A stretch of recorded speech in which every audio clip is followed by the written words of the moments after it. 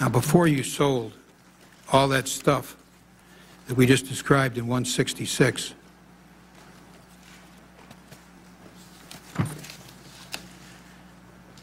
$600 million of Timberwolf securities is what you sold. Before you sold them, this is what your sales team were telling to each other. Got it? 105? Yes, Mr. Chairman. Look what your sales team was saying about Timberwolf. Boy, that Timberwolf was one shitty deal. They sold that Mr. shitty Chairman, deal. This email was from the head of the division, not the sales force. Whatever it was, it's an internal Goldman document. This was an email to me in late June. Right, and you after sold the Timberwolf. Transaction. No, you sold Timberwolf after as well. We did trades after that. Yeah, okay. It's the trades after. Some context might be helpful.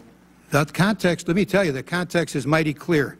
June 22 is the date of this email.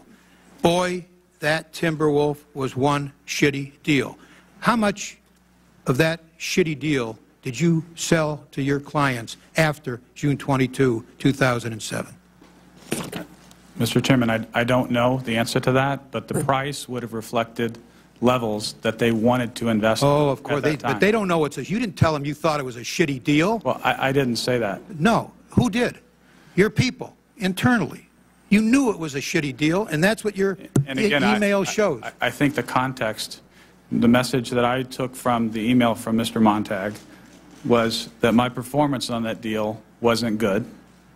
And I think the fact that we had lost money related to that wasn't good. How about the fact that you sold hundreds of millions of that deal after your people knew it was a shitty deal? Does that bother you at all? You sold to customers something? I don't recall selling hundreds of millions of that deal after that. All right. Let's take a look. Exhibit 166, series of emails. First is June 26, 07. That's after June 22.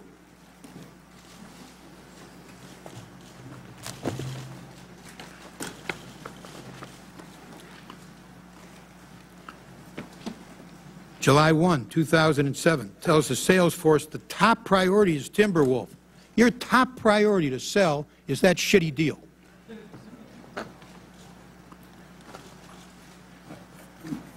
Mr. Chairman, my comment was I didn't recall the sales. You got it? That we were trying to sell.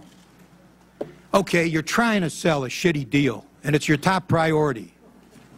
Come on, Mr. Sparks. Well, Mr. Chairman, should Goldman Sachs be trying to sell, and by the way, it sold it, a lot of it, after that date. Should Goldman Sachs be trying to sell a shitty deal? Well, can you answer that one? Can you answer that one, yes or no? There are prices in the market that people want to invest in things. I didn't use that term with respect to this deal. No, it's your sale. Well, who did use that term? Who's Tom Montag? Who's Daniel Sparks? That's me. And who's Tom? I know it is. Who's Tom Montag?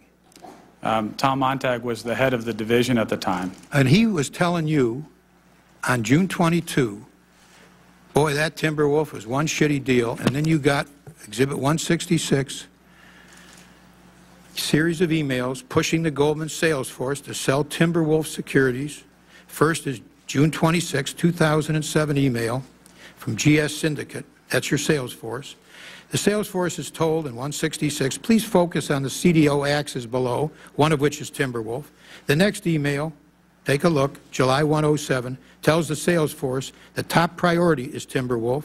The next email is July 24, 2007. Timberwolf is again listed as one of the top priorities. Next is an email, July 3rd, still after the shitty deal assessment, and one in which one of GS sales team leaders, Matthew Biber, writes that with regard to Timberwolf, I'm all over these guys. The last email, August 22, again highlighting Timberwolf as a top priority. So, if you can't give a clear answer to that one, Mr. Sparks, I don't think we're going to get too many clear answers from you, but I've taken much more than my time, and we're going to come back to you and to the others on my second round, and we'll turn to Senator Collins.